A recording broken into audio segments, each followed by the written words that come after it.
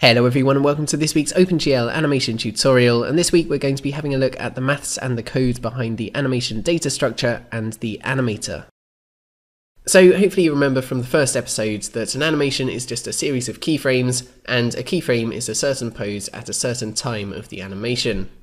The animator's job is to keep track of the current animation time, which it increases every frame so that the animation keeps progressing, and each frame it also has to calculate the current pose of the model by interpolating between the poses at the previous and next keyframe. So let's jump straight into the code, and we'll start off by having a quick look at the animation data structure, which is definitely the simplest part of the entire system. So an animation, as I've already said, is just a series of keyframes, and the keyframes are stored in order in this array here. So the first keyframe of the animation would be stored as the first element in this array.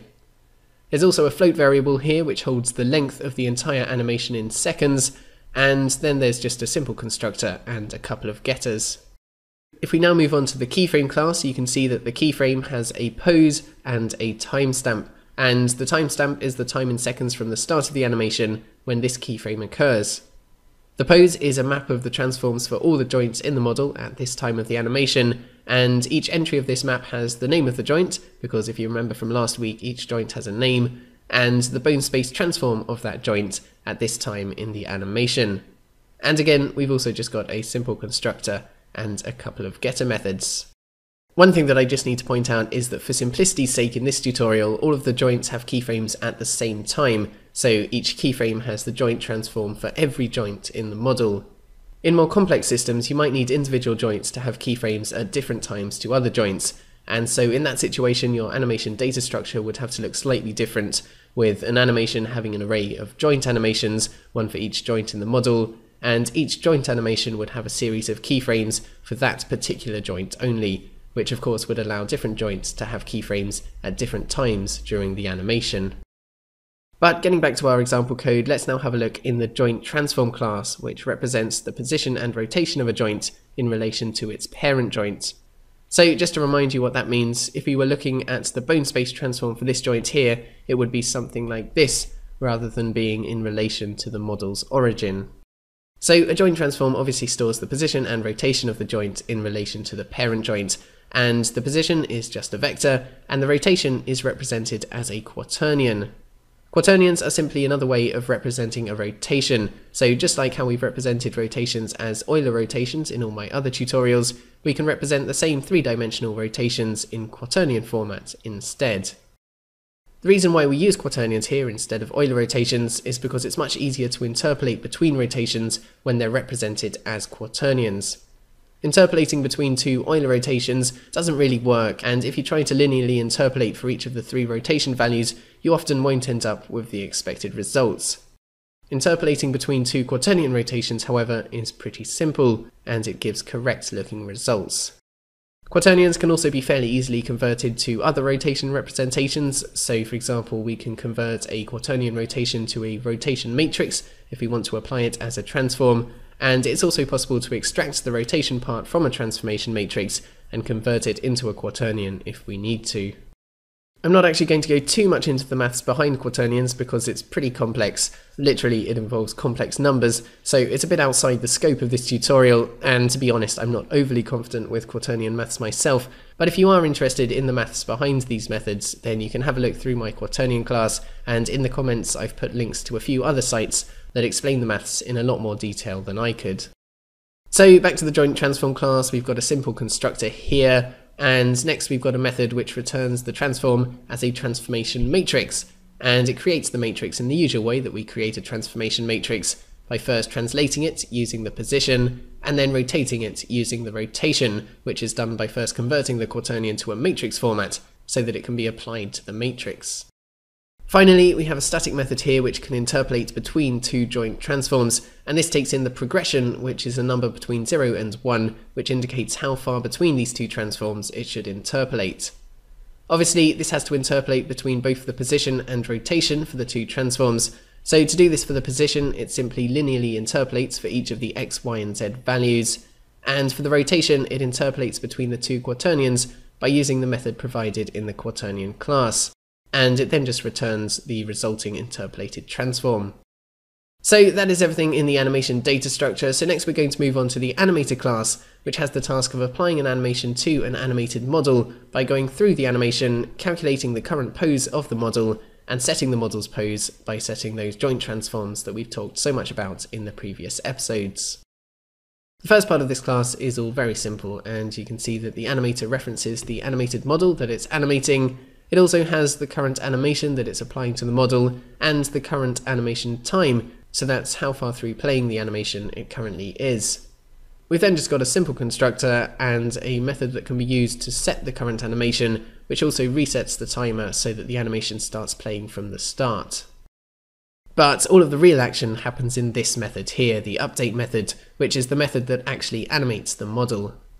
This method needs to be called every frame, and as you can see, it does three things. First, it increases the animation time so that the animation progresses every frame.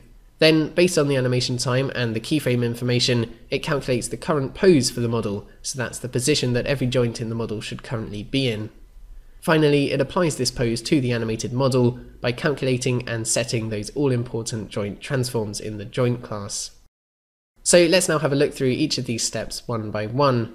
Firstly, the most simple part of this is increasing the animation time, which does exactly that, and then it loops the animation time back to 0 when it reaches the end of the animation, which is what causes the animation to keep looping. Next up, it calculates the current pose that the model should be in, and as you can see, the pose is represented as a map, where there's one entry for each joint in the model, and each entry has the name of that joint and the joint's bone space transform, so that's the desired current transform in relation to its parent bone. So to calculate this pose, it first finds the previous keyframe and the next keyframe in the animation based on the current animation time. It then calculates the progression value, which is a number between 0 and 1, indicating how far between these two keyframes the animation time currently is, and finally it interpolates between the poses at those two keyframes by using that progression value. Let's quickly have a closer look at how it finds the previous and next keyframes, and I did this in a very simple way here. It simply iterates through the frames until it finds one with a time that is greater than the current animation time, so that must therefore be the next frame, and so the previous frame is the keyframe from the previous iteration. Depending on what you need your animation system to do though, you could certainly do this in more optimized ways. So for example, you could keep track of the current keyframe so that you don't have to search through all of the keyframes every frame. So next we need to calculate that progression value, the number between 0 and 1, which indicates how far between the previous and next keyframes the current animation time is. This is done with a pretty simple calculation, so I just calculate the total time in seconds between the previous and next keyframes. I also calculate how many seconds after the previous keyframe the animation time currently is, and then I simply divide one by the other to give that progression value between 0 and 1. So the final job of this calculate current animation pose method is to interpolate between the poses at those previous and next keyframes using that progression value that was just calculated. To interpolate between the poses, the transforms for each joint need to be interpolated. So this method loops through all of the joints, and for each joint it gets the previous and next transform from the previous and next keyframes, and it simply interpolates between them using the method in the joint transform class that we saw earlier. It then stores the interpolated transform in this current pose hash map along with the name of that joint, and this is done for every joint until the hash map is full of all the transforms for every joint for the current pose. And remember, these transforms are of course still in bone space. So we have now increased the animation time, we've calculated what the current pose of the model should be, and we have that pose here as the bone space transform for every joint in the model. All that's left to do now is to put the animated model in that pose by setting those joint transforms in the joint class. However, as you hopefully remember from last time, those joint transforms in the joint class represent the model space transform needed to transform a joint from its original model space position when no animation is applied to its model space position in the desired pose. So for this joint, that would be this transform here. The pose that we've just calculated in the animator simply has the bone space transform for each joint. So obviously we need to do some calculations first to calculate these final joint transforms.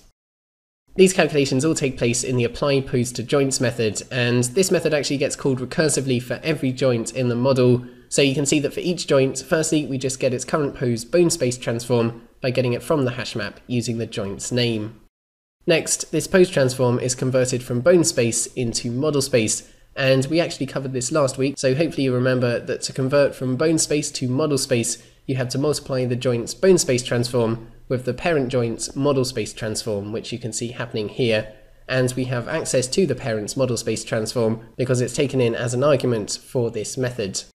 This method then gets called recursively for all the children joints, and you can see that the parent matrix is now the model space transform that we just calculated, and then comes the final calculation to calculate the joint transform.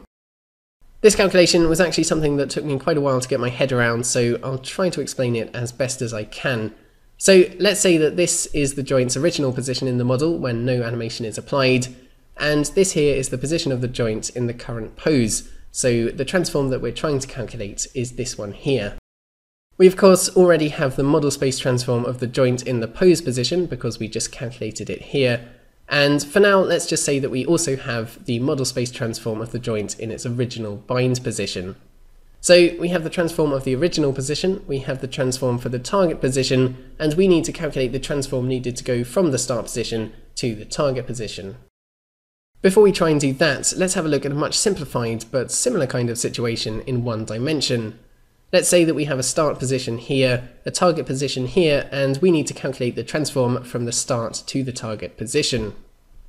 Hopefully you can all see that that transform would be +3, and that we can calculate that by doing t minus s. So we could apply a similar logic to our original problem and say that this transform is t minus s, but matrix transformations don't quite work like that, and the equivalent of subtraction here is multiplying by the inverse of s, which means that this transform here can be calculated by multiplying the model space transform of the joint in the pose, which we have here, with the original model space transform of the joint, but inverted, so the inverse bind transform of the joint, which we of course calculated last episode and can easily access from the joint. So multiplying them together gives us that final transform, which we can then set as the joint transform for that joint. And just in case you're not convinced yet, I'll just quickly show you another way of looking at it. So imagine that there's a vertex at the joint's original position, and we want to transform it to the pose position here, which is of course the transform that we're trying to calculate. To transform that vertex from the original position to the target position, we can first transform it using the inverse of s, which will take it to here, and we can then transform it with transform t, which will of course take it to that target position. And so hopefully it should be obvious from this that in total we transformed the vertex using t multiplied by the inverse of s.